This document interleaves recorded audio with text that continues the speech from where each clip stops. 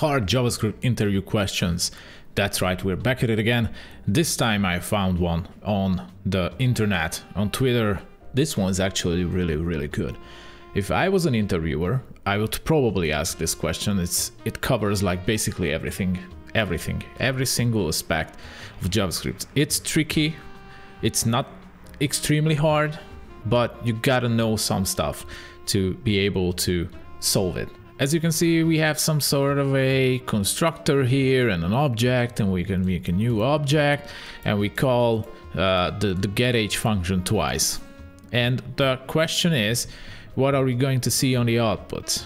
So take your time, take a look at it, and write in the comment section below what's going to be on the output. Let's try. It's 29 twice, so it printed 29. But the question is why? Why 29? Why twice 29? And what's happening here? There's all kinds of tricks to make it a lot harder than it looks, but it's actually very simple. Okay, so in this constant person, this function, it starts here, it ends here. It ends here. It's called IIFE, immediately invoked function expression. So it basically does nothing. It's just like bend your mind a little bit, but in this case it does nothing. It basically executes whatever it's in this function body. So let's now try to focus on this function body here. Okay, let's not try to divert our thoughts. Nothing is important right now. In this function body we get another person, and this person expression equals to a function which has a name person, which is not important. That again, you don't have to name the function. You can make an anonymous function. It doesn't matter. We don't need to do this. So which is basically used as a constructor later on here down, because we are returning this person. So this is this, which is used here. So that's the same thing, because this is what the function returns. So we use this as a constructor. So this.name equals name, this.age equals age. Now we also modify the prototype of this object basically by adding a getAge function. In this getAge function we call an incrementAge function, which is defined down here, here, and we log the age. So that means that we first increment the age, which doesn't happen obviously, and the question is why? What's happening? We are incrementing this.age. It's not happening because in function declarations like this is not the girl here. This is not the girl. It's the global object. It's the window object or the global this, and if you're running in strict mode, then it's undefined. What is this incrementing? Well, it creates basically, it tries to increment a variable in the global this, so it does nothing. Okay, so that's all. But why is this whole shebang a good question?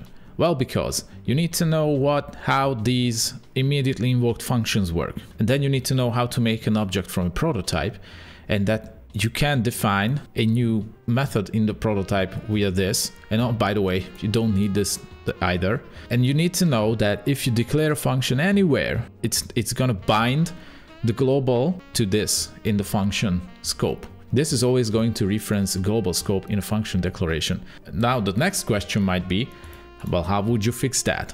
I've made two possible variations how to fix this. If you don't want to change anything, just one line. Instead of calling the incrementAge normally, we do call this. What's this? What's happening? Let's read the description. Calls a method of an object, substituting another object for the current object.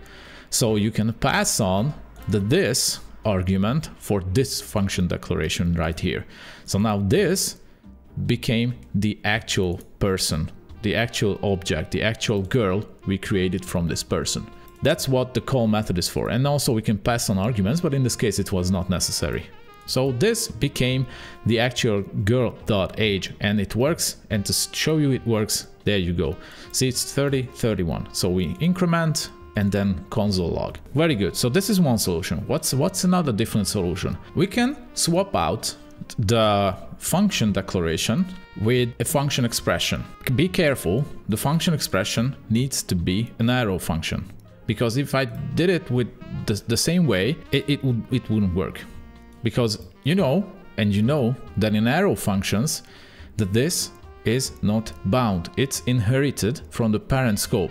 And in this parent scope, we are in the person prototype, aka, in the girl object. So we are in the girl basically. And to show you this also works, there you go.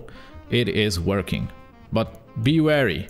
I can't move this here because why not? We already know that because these are not hoisted.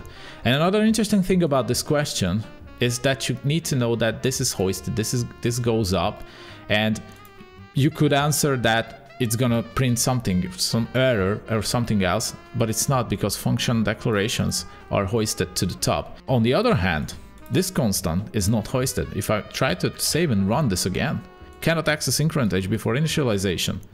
So that's interesting, it's not gonna work.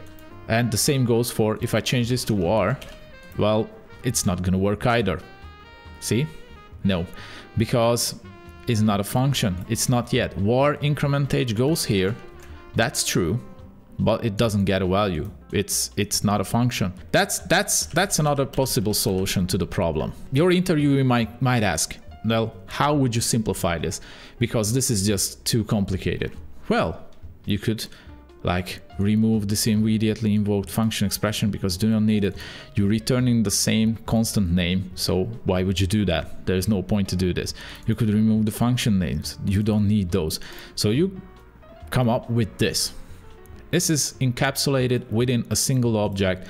So you say the person is a constructor. We will set the name and the age, and we do the whole shebang all together, and it's smaller, and let's check if it works. It does work. 30, 31, it works as expected. Is there a different way to do this? Maybe using classes. Yeah, can we do that? Of course. Let's take a look. So you can rewrite this whole thing into more modern class declarations. I think it's a little bit easier to read if you're dealing with this type of code. I'd recommend using classes, but it's up to you. In JavaScript, you can get away with almost everything. I prefer using classes when I can. When not, then I would just go back to this. I would suggest this, and let's check if it works, of course.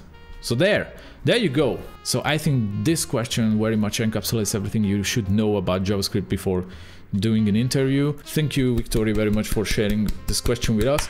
And by that, this is the end of the video. Leave a like, subscribe, like and subscribe. Why don't you subscribe for more content like this, and see you in the next one. Bye bye.